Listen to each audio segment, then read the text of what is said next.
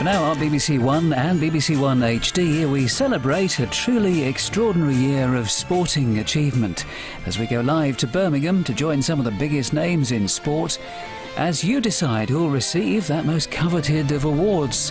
Open the door to a sea of green next on BBC One, and also sudden for Doctor Who.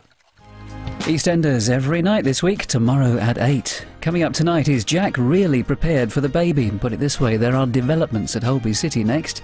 After that at 9 on BBC One, a dangerous romance on a train. Carl and Sally fighting their feelings on the 7:39. And coming up on BBC Two now, the new series of Stargazing Live. Rick Stein's Far Eastern Odyssey in an hour on BBC Two. Before that, David Attenborough and the unexplored mysteries of the Blue Planet. Shedding light on light itself and how it breathed life into us.